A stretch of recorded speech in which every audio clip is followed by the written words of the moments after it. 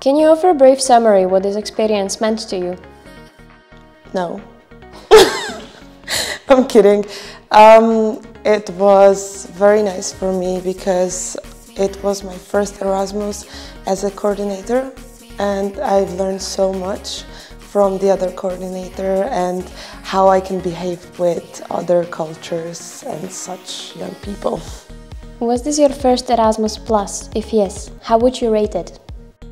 Yes, it was, and I would rate it a solid 9 or 10 out of 10 because I expected something so much more strict, and it got so personal.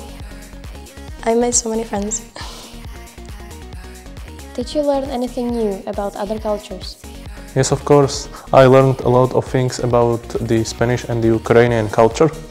I liked that the Spanish showed their temperament, and we talked a lot about the Spanish migration and their other problems. And of course, Ukrainian talked about the war. It was very informative for me. What motivated you to participate in this youth exchange? Well, a couple of things. First of all, the topic is about democracy, which is a very hot topic right now in the world, with both in Europe, but also most recently in Venezuela, and with, like for example, in 2020 in the US with the elections. So I think it's a topic that everyone should learn about and consider more. And then also meeting new people. I wanted to meet the people from both Ukraine and Spain, learn about their culture, and learn about their perspectives on certain topics.